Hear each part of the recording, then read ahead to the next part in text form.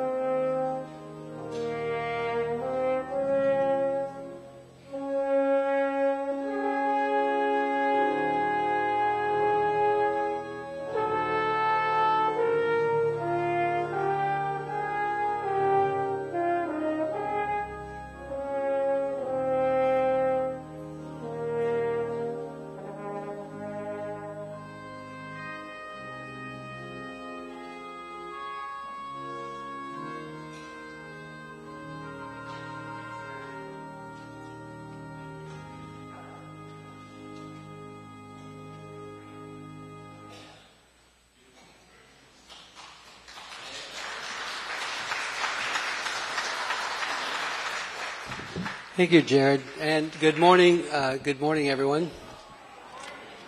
It's good to see you this morning, and welcome to the First Church of Christ here on this beautiful fall, crisp morning. Let's do this. Why don't we stand up and greet one another in the name of the Lord.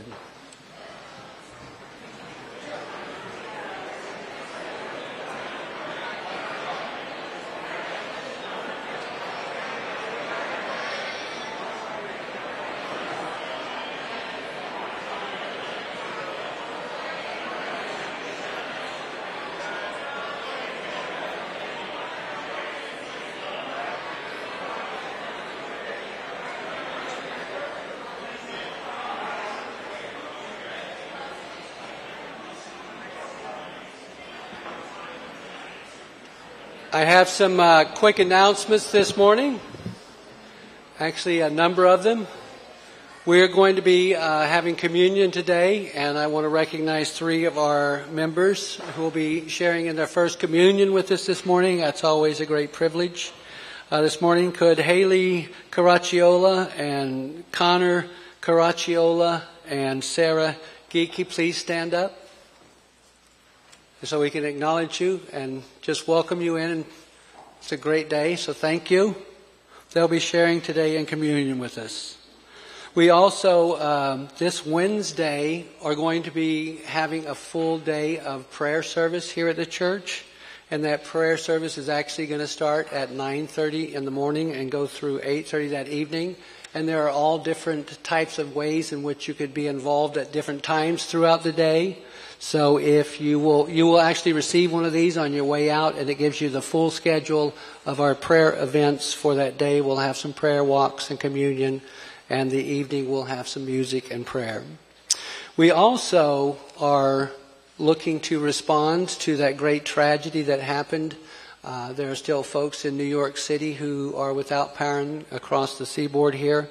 And what's going to happen is Christina Yeagel's brother or relative lives in one of the areas that was hardest hit and still without power and lights. And we're going to be collecting items for them, and it's going to be taken to the people who need them directly. So we'll be collecting those items through Wednesday of this week. And what you can imagine they would need is probably just about everything, but the things that are being asked for in particular are coats, clothing, blankets, non-perishable food items are in big need, bottled water, boots, shovels, batteries, etc. Just about anything you could imagine, because almost everything in some of these cases that a person owned was totally lost. And another way that we're going to be responding is we will be collecting our Good Samaritans offering this morning. And that offering is going to be sent directly to the Presbyterian Church in New York City, to their Good Samaritans Fund, and they will be distributing the money directly to those people in need. So there's a couple of ways that we can reach out and be friends to those people who have gone through such a hardship with this last storm that we endured. So let us join our hearts together in these words of Scripture. Sing to God the praise to his name, him who extols and rides on the clouds. His name is the Lord, and rejoice before him. He is a father to the fatherless and a defender of widows. Let us join together and worship our Lord.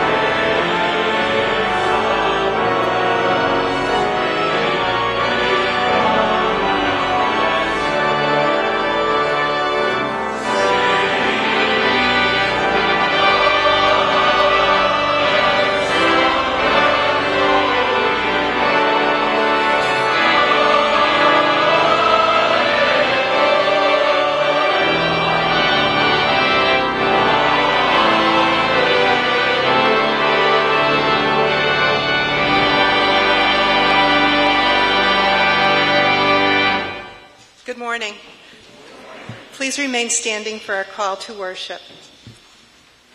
The earth is the Lord's and all that is in it, the world and those who live in it.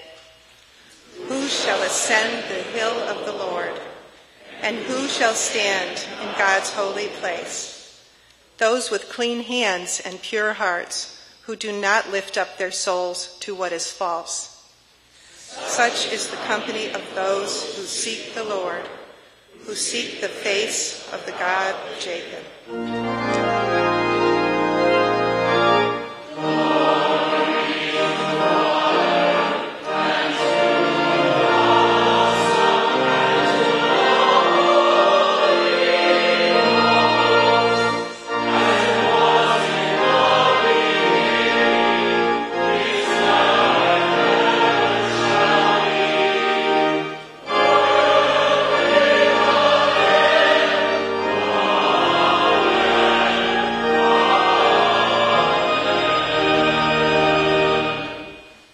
Be seated. Will you join with me in our opening prayer of confession? God of compassion and mercy, you wipe the tears from our eyes, that we may behold the new heaven and new earth. We come into your presence with praise and thanksgiving. In Christ, promise that you will never forsake us. Because of your Spirit, your abiding presence is forever with us. In you is our firm conviction that death will be no more, and mourning and crying will cease. For the first things have passed away, and we dwell in the assurance of your eternal life, even as we pray, saying, Our Father, who art in heaven, hallowed be thy name. Thy kingdom come, thy will be done, on earth as it is in heaven. Give us this day our daily bread, and forgive us our debts, as we forgive our debtors. And lead us not into temptation, but deliver us from evil. For thine is the kingdom, and the power, and the glory forever. Amen.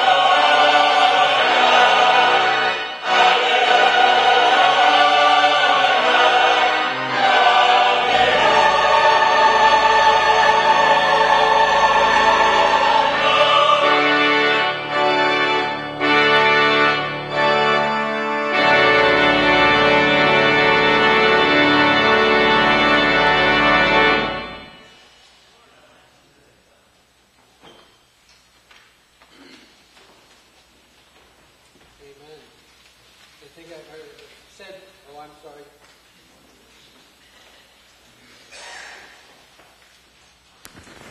I believe I've heard it said before. How do you follow that? Thank you. Good morning again. And before I start off this morning, I want to just try to place this sermon in a context. We have a vision here at First Church, and our vision is this. It is to foster a grassroots movement of kingdom communities who love God and love others in profound ways and live to extend His kingdom. And the vision is not only a direction, but it's also a way in which we want to live. And to help us get there, we have what's called our mission, and I'm sure that we're all pretty much familiar with our mission. Our missional statement is that we love God, love one another, and make disciples. So we've got that one down. Is this a little too high or too low? My voice too low? It's a little throaty. Okay, is that better? And the way we describe this in our literature, which is out there on that table, is we have 3 arrows. And these arrows are the direction pointers. And they're pointing upward, which I hope we're going toward. And what we call these arrows is our pathways. And we have these 3 pathways that go along with our missional statement. The first pathway is spiritual formation, loving God. The second pathway of loving one another is our community pathway. And the third pathway is called our missional pathway, and that is our making disciples.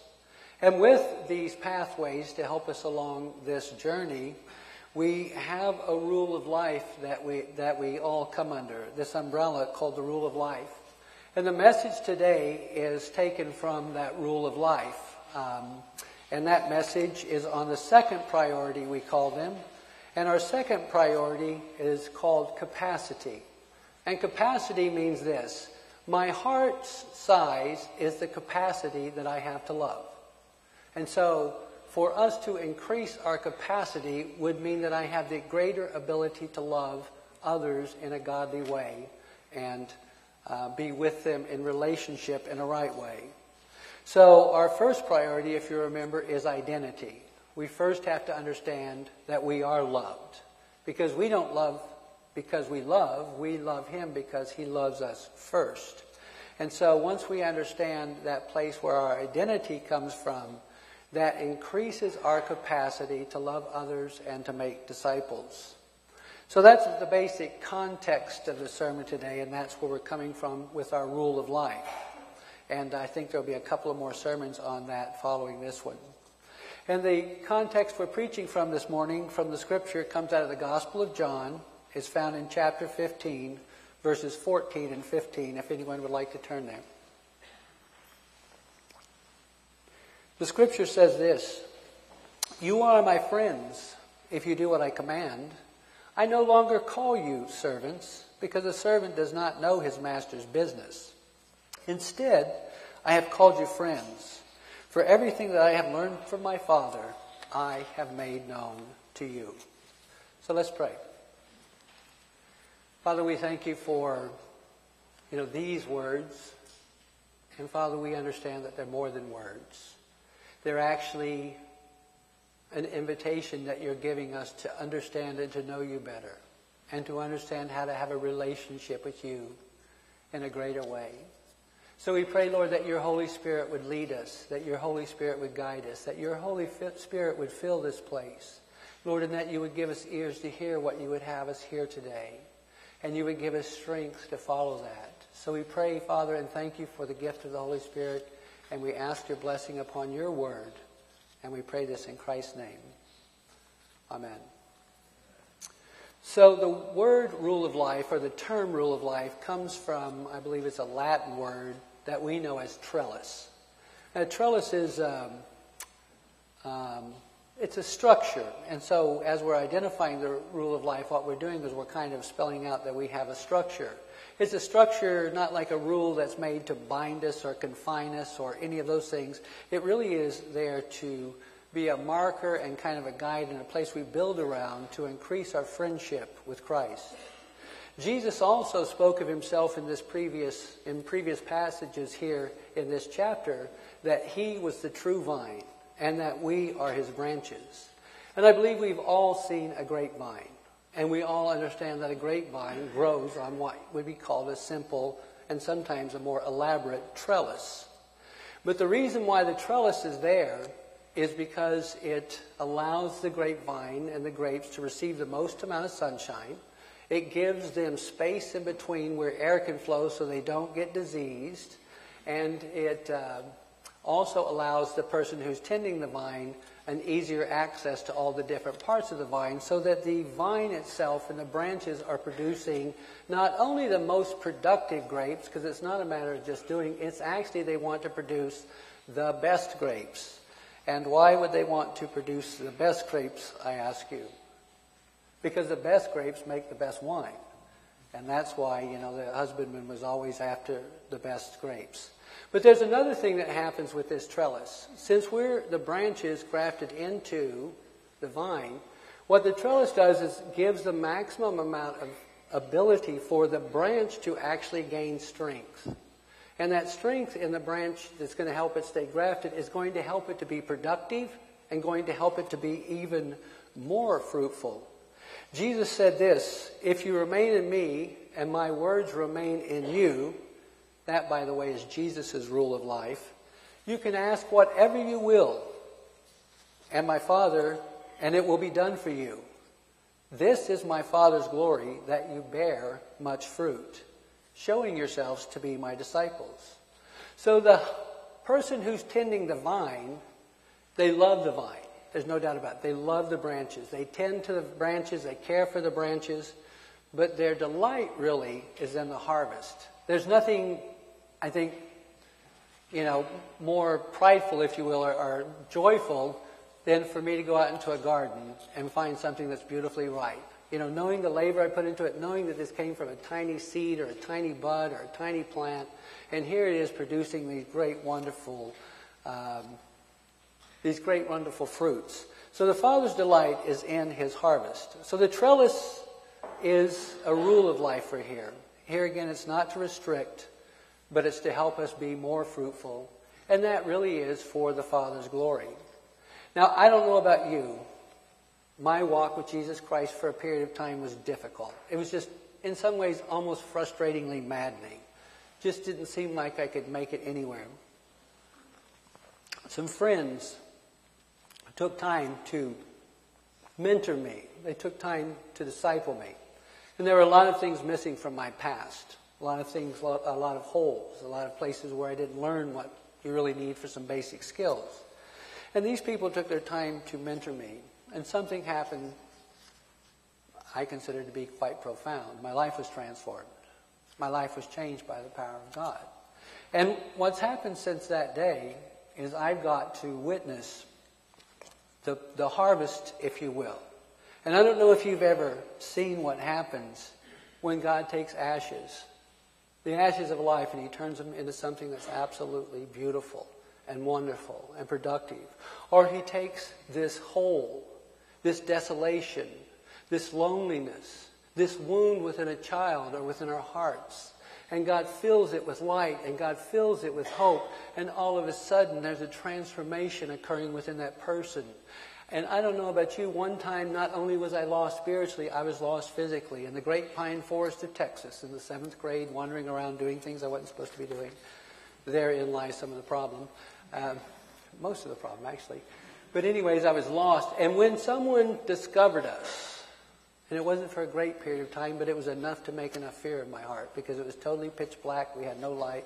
And someone discovered us, and you know what? There was great joy. I was really happy. It was a profound experience to be lost and to be found. And it's the same thing true for the lost in this world, or those who are wandering around in darkness, and those who have no hope. When they find a connection to God and know that they're loved, and know that they belong, and know that they have a place, and know that they'll be cared for, those are profound moments that can transform a life. And when a life is transformed, a family can be transformed. And this is the way that communities are transformed. I don't know about you, but God has invited us to have a front row seat with him in his activity. And this is to my Father's glory, that we bear much fruit, that we see the harvest. At one point, even when it wasn't harvest time, he said, don't wait for that. He said, look up now, because the harvest is white and ready. And I'll tell you this, I believe God is always moving around us. The problem with that is that I'm not always paying attention. Now, I don't know if your life gets busy. I don't know if you're bombarded with 100 other things pulling us in a million directions. But sometimes our life and our attention isn't always on God. And sometimes we don't see him acting around us. Out there in the literature, too, we also have on that paper with the arrows and some others, there's this wavy line.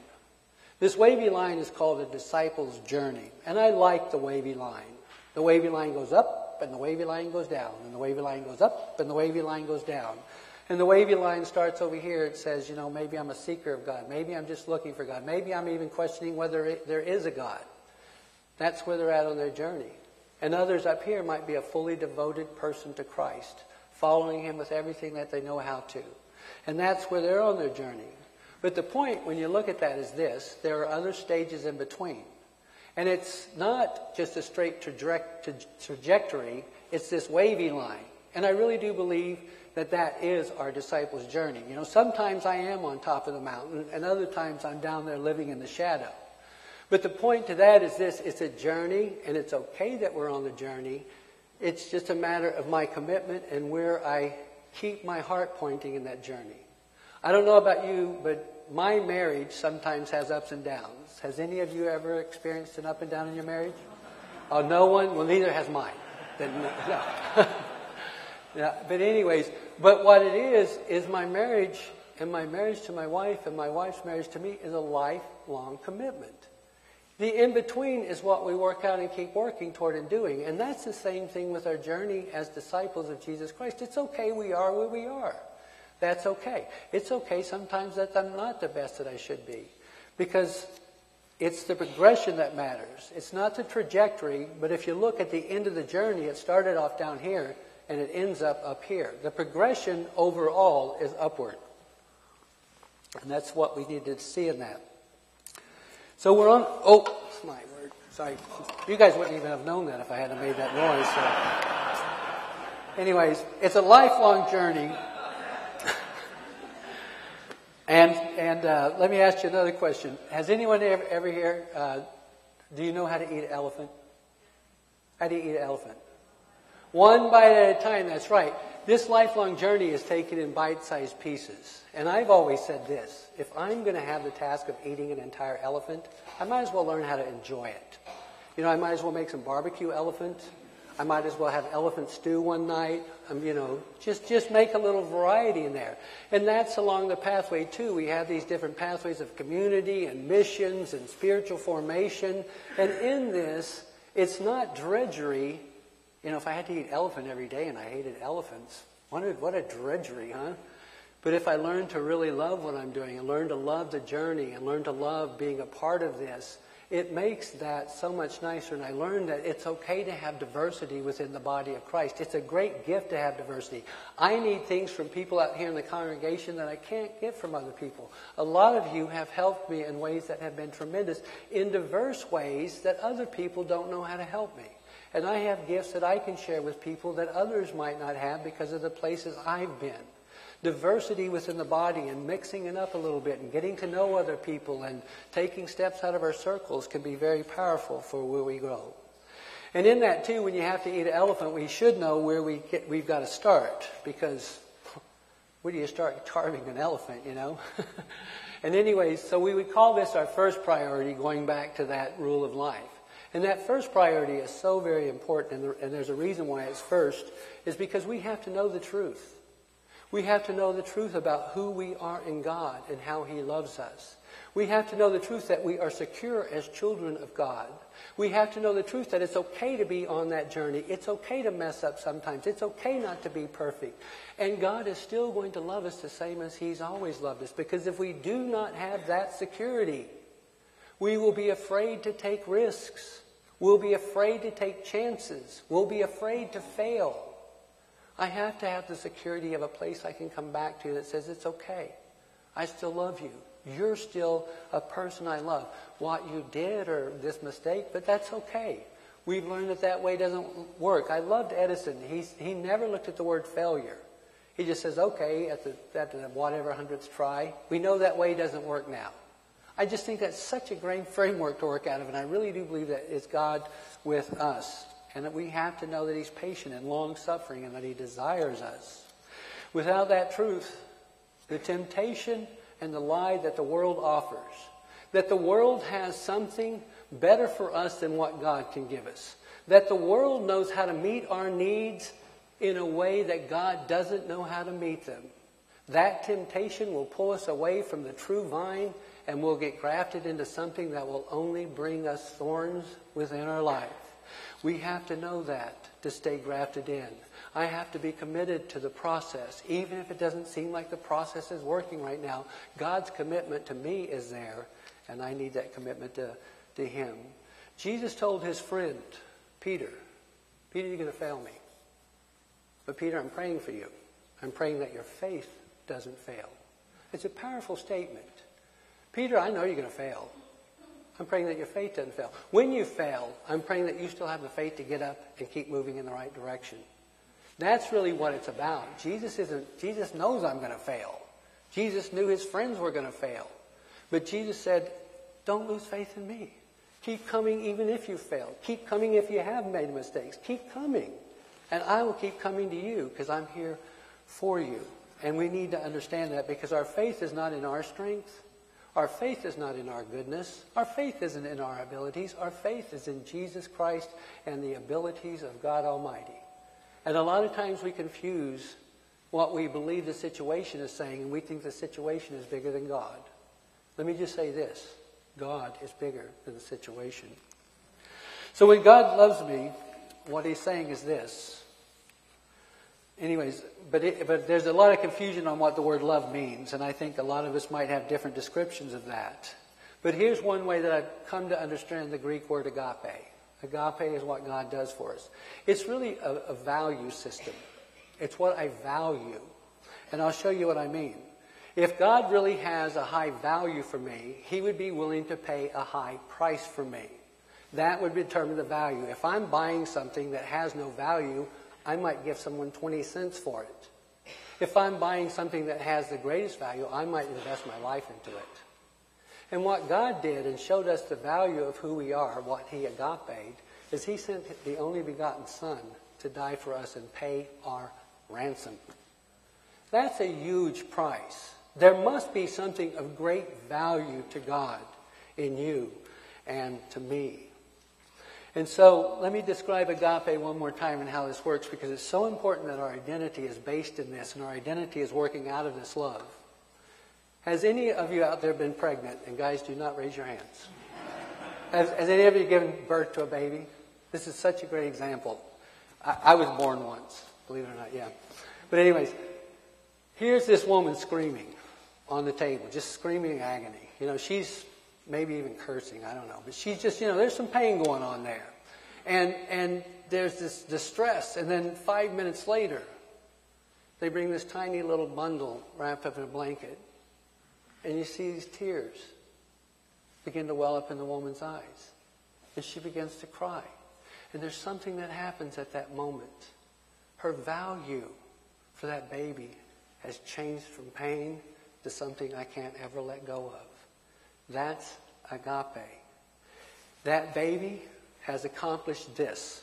It's screamed and it's breathed. That's the extent of its accomplishments. But here it is, having great value to not only the woman, but to the husband and the father as well. You see, value and love isn't based on performance. It isn't based on what we do. That baby is loved because it's that baby.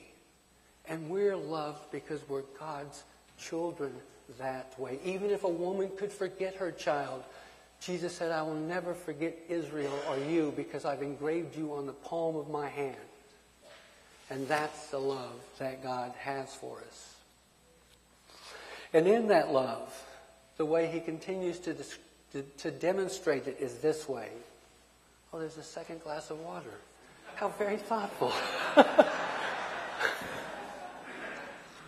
You guys didn't need to know that either, did you? But anyways, because Jesus goes on here and says this, that he calls us not only that we're loved as his children, but he calls us his friend. And that word friend is bantered around so much these days. What does the word friend mean? Because I know you can be a BFF, which is best friend forever. Well, ever. And then all of a sudden you're unfriended from the Facebook page that you used to be the BFF on. I'm beginning to wonder if we know what the word forever means too. You can be a best friend, a boyfriend, a girlfriend, a casual friend. What exactly is Jesus saying here when he says, I call you my friend? Friendship in the scripture here is talking about philo. And philo, I believe, especially in this context we're dealing with, is talking about an experiential relationship. I have experienced you for who you are fully, and you have experienced me for who I am. You know me, and I know you, and yet we both choose to still be friends. That's what friendship is getting at here. I've experienced your faults, your warts, your quirks. You've experienced mine, and we still love one another. We still want to be with one another. We still want to know one another. We still want to keep having relationship with one another. And this is really where the heart's value is shown. Because if love is value, my actions is going to prove what I really value. If I say I value something and I look at my checkbook and I've only given it $2, if I say I value someone and I haven't called them in 6 months, question might be, to what degree do I love them or value them? And that's not to say we can't have long-term relationships that don't go that way.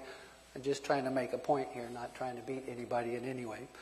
So, what we look at is our values. And what Jesus valued, he said, I value so much I've come to die for you, but I also want to have an ongoing relationship with you. This is really showing us how much he really values us. I want you to be my friends.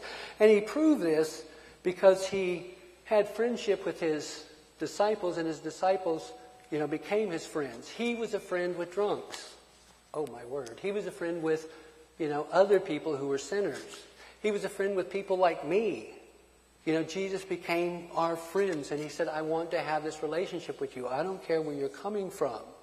There were a lot of people that Jesus came to that did not want to be his friends. But as many as received him, as many as became his friends, gave he power to become the sons of God. So Jesus has proved he wants to be a friend with us. And what he's asking us to do is be a friend. And you know what he told his friends to do when he was leaving? He told his friends to do kind of what our vision statement says. Go into all the world and make disciples, teaching them whatever I've taught you, and baptize them in the name of the Father, Son, and Holy Spirit, and lo, I'm with you ever unto the end of the ages. Go and foster kingdom communities. Go and love one another and love people in profound ways. Go and extend my kingdom. This is exactly what Jesus asked his friends to do thousands of years ago, and this is just exactly what Jesus is asking his friends to do today. Remember the elephant question? Well, what's some bites that we might be able to start taking? What's some ways that we can start making a difference? I believe 85 to 90% of the problems that exist within our society could be solved and healed by a kingdom community. Most of the things that people suffer with, and a lot of illnesses, are born out of loneliness. They're born out of isolation. They're born out of people who don't have basic skills in relationship with God, relationship with one another. They're born out of some very simple problems that friendship and relationship could ease and in a lot of ways eradicate and correct. But it takes time and it takes friendship to do that. And let me say this, it might seem like simple things, but that person who came up and mentored me had a profound effect on me. He had a profound effect on my family. He's had a profound effect on my grandchildren. I don't even see the person anymore. But I've needed people to come impart things to me because I don't have them. And they might not be grandiose, gigantic things, but they might be. We give what we're supposed to give to those we're supposed to give to.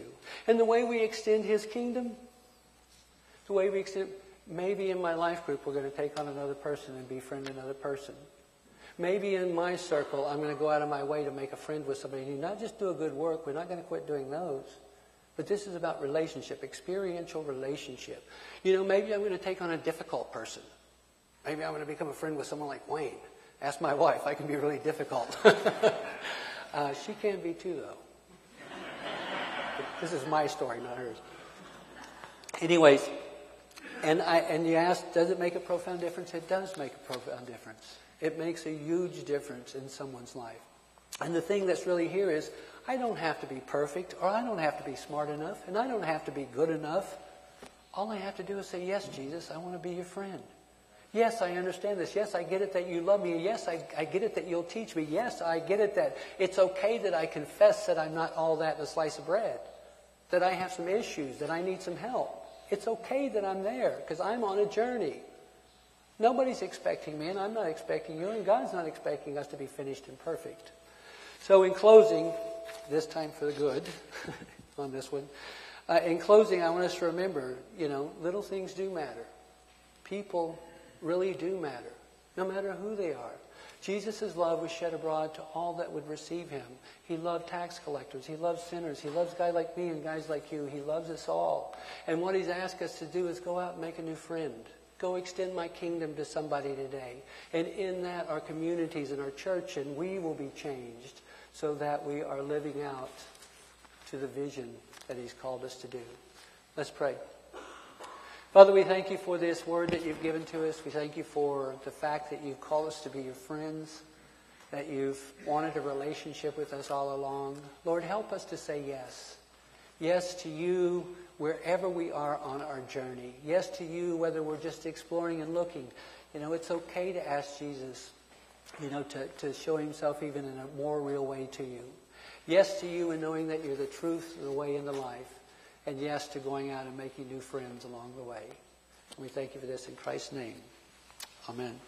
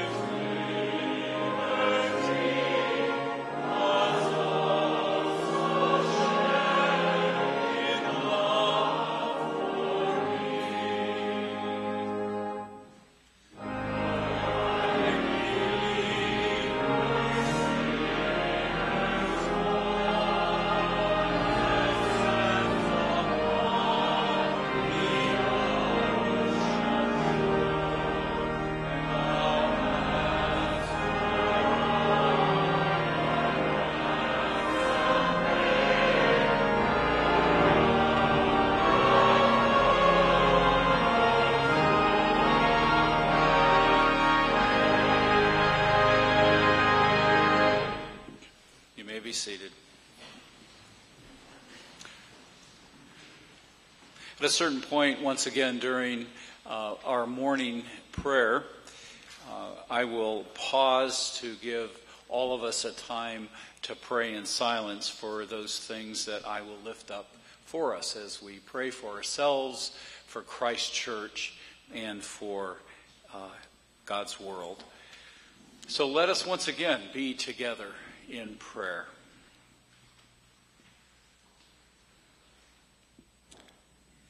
O loving, eternal, and faithful God, of glorious majesty, of dazzling splendor, this morning we bless you for calling us to be a holy people, calling us to be a people whose identity is rooted in Christ's sacrificial love for us that never changes. We bless you for allowing us to be in service to each other for the sake of your world. To, yes, be bread broken for the sake of the world that you've redeemed. For the opportunity to live for you in joyful service. Oh God, we would pray that our congregation here at First Church will experience more and more a rich and free sharing of the gifts you have generously given to us to be used for your purposes. Knowing that we are called to be saints, we humbly ask that you will work powerfully through us to accomplish your purposes, even this coming week, at work, at school, in the neighborhood, places where we volunteer, and places where we serve here in this part of the body of Christ. And as we go into a new week, Lord, we pray for the courage, the patience, and the generosity of spirit that comes from imitating the love you have shown us in Christ. But even more, your love radiating in and through us, through union with your Son. God, we long for your Spirit's power to make us more like Christ in how we think, and how we speak, and how we act. Help us, gracious God, to think of others and their needs even now as we pray for creation in its groaning. And we think especially of the millions up and down the eastern seaboard of our country recovering from the hurricane here in Connecticut and throughout this great region. Hear our prayers for those in need.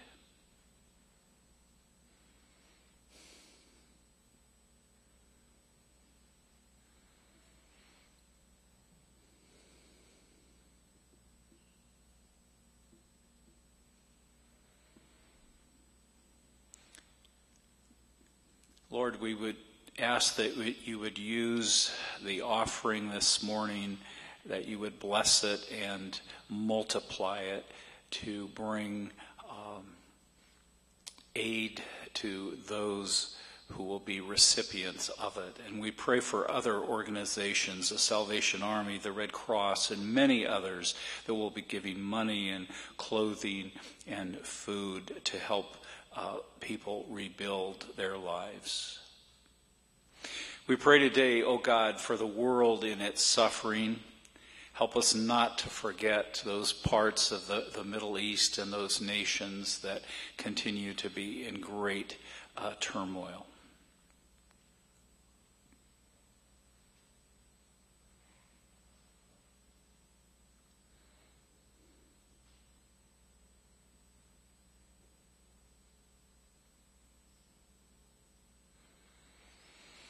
Oh God, we pray for our nation as we move into this momentous season of national and statewide elections.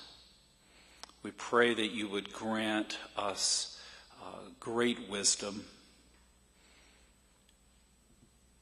We pray that we would be faithful in voting. We thank you that we have that opportunity. But we do also pray for our nation and for our city, for this region, and for the cities across this land, because, Lord, we are in need of healing.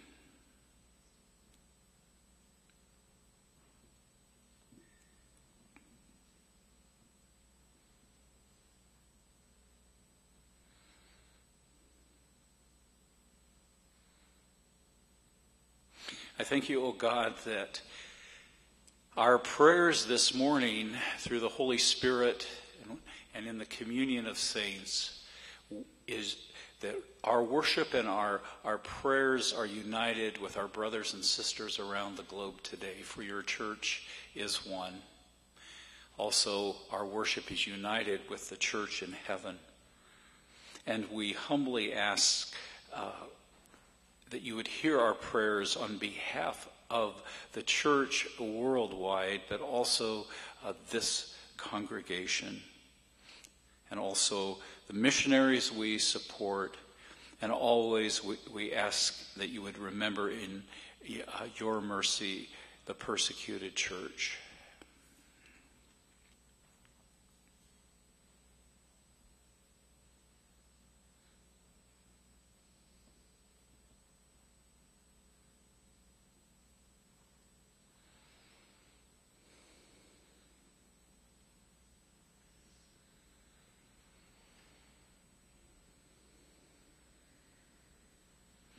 And most Holy Father, as we are about to approach the holy table of your Son, Jesus Christ, to break bread together and to drink of the cup, we are aware that we need deep cleansing through the shed blood of the Lamb of God who takes away the sins of the world. And so in silence we bring before you those besetting sins, those things that we know that we must lay once again at the foot of your cross, beseeching you for forgiveness and for grace to amend our lives.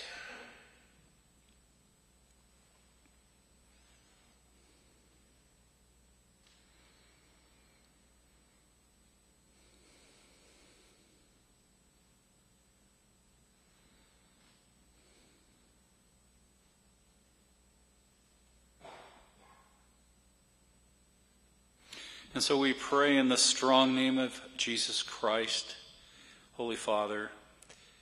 We pray in his name because he is the author and the finisher of our faith, who lives and reigns with you in the Holy Spirit, one God, now and forever. And again, all God's people said, Amen.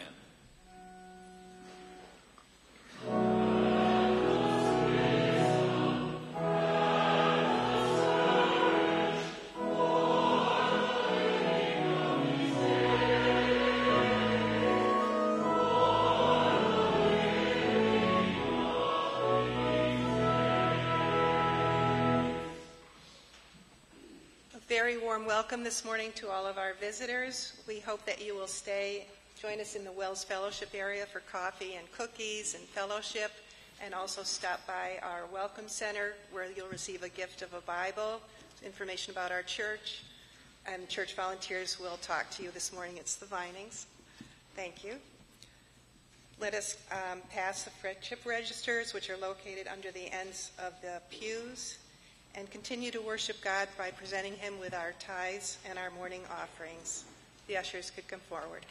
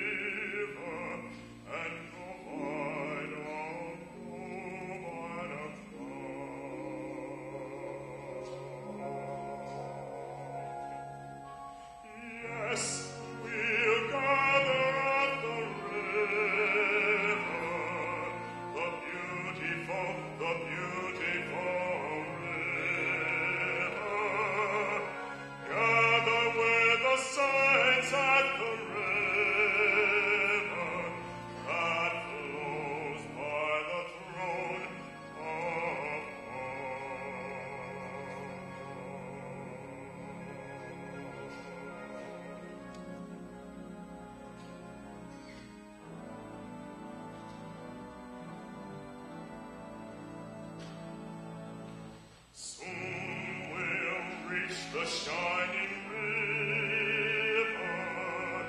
Soon our pilgrimage will cease.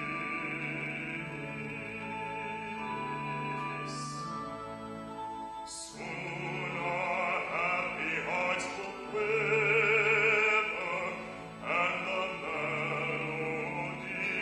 of peace. Yes, we'll gather at the river, the beautiful river. Gather with the saints at the river that flows by the throne of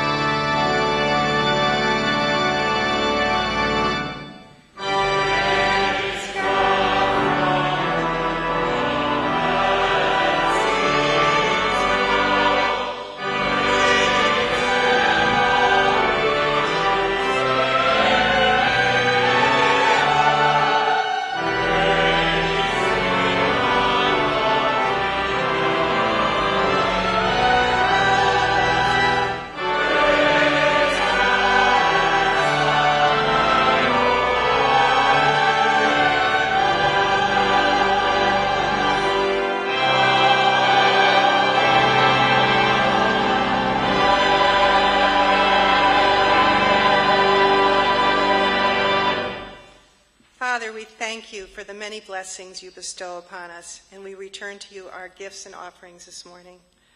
We pray that you show us how we can serve you, and we thank you that we can serve those in need. Praise and worship you, God, in Jesus' name. Amen. Amen.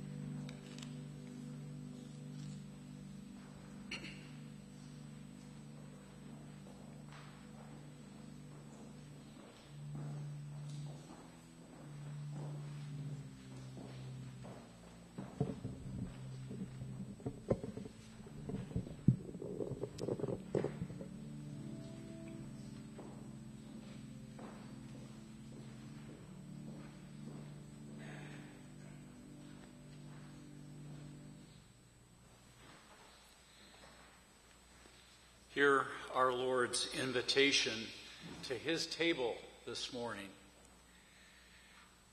Behold, I stand at the door and knock. If those who hear my voice open the door, I will come into them and eat with them, and they with me.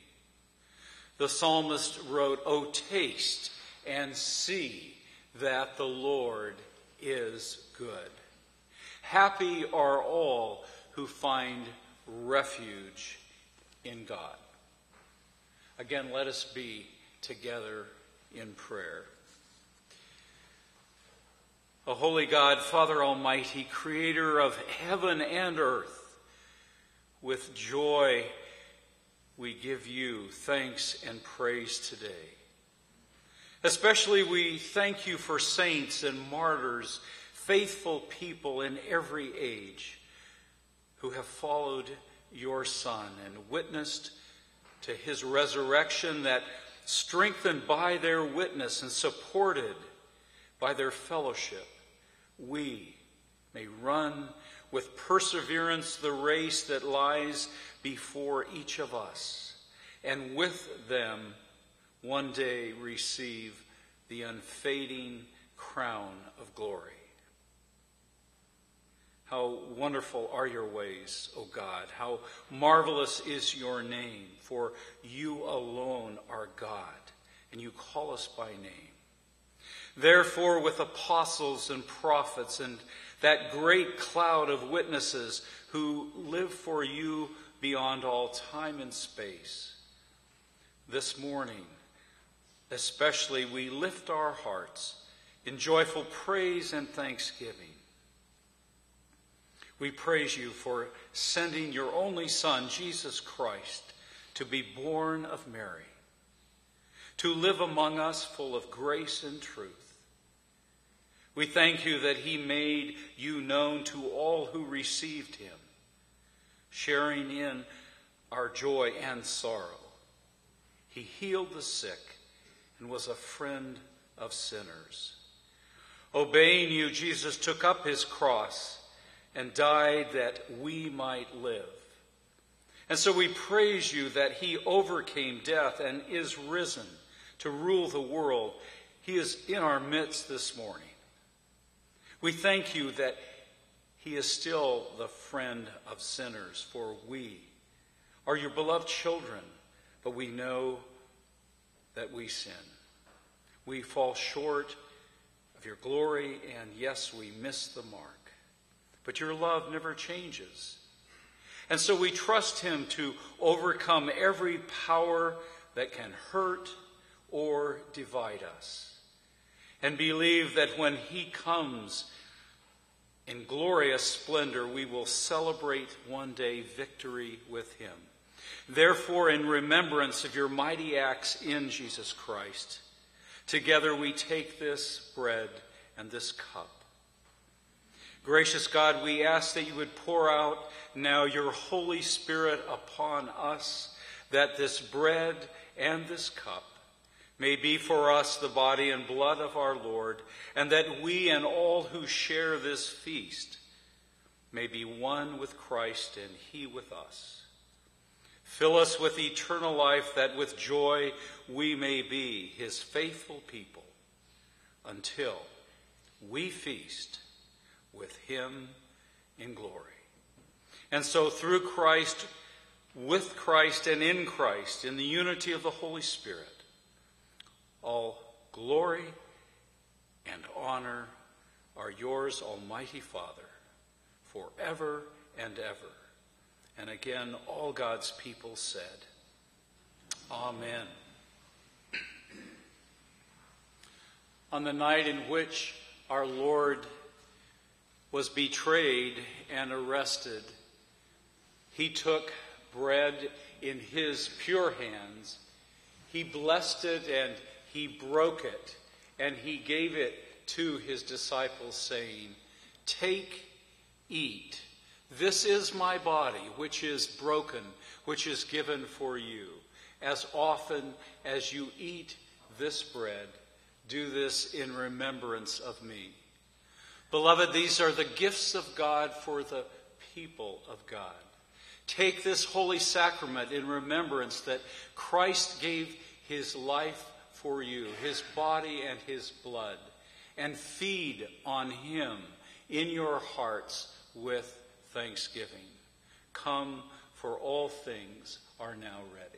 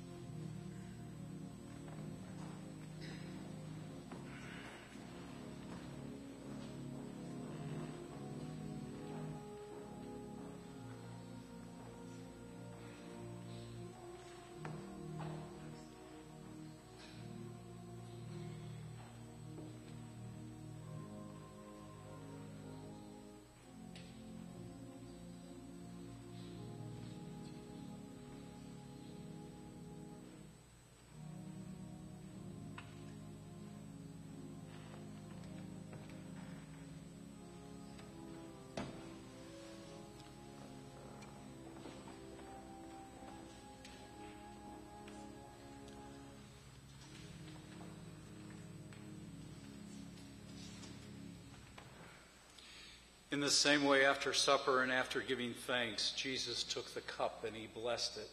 And he gave it to his disciples, saying, "This cup is the new covenant in my blood, which is poured out for you and for many for the forgiveness of sins. As often as you drink of this cup, do this in remembrance of me.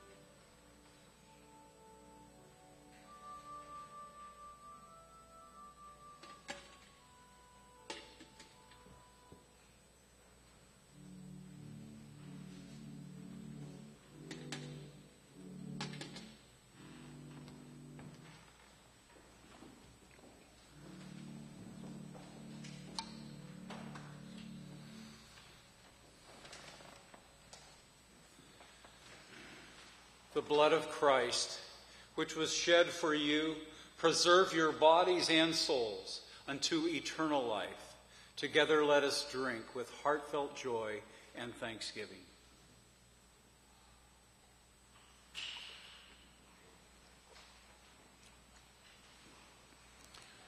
Will you join me as we give thanks in prayer?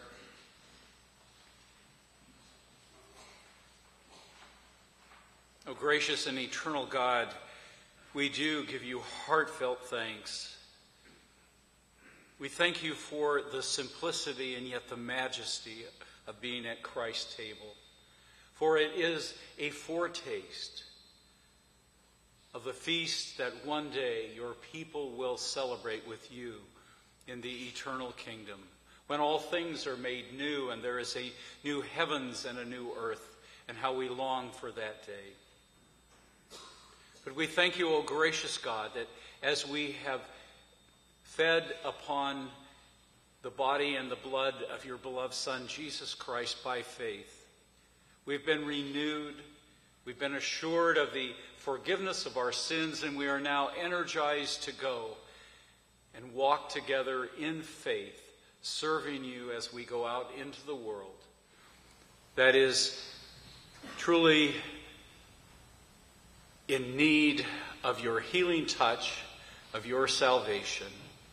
And so help us to be a faithful people this new week, and we give you thanks through Christ. Amen.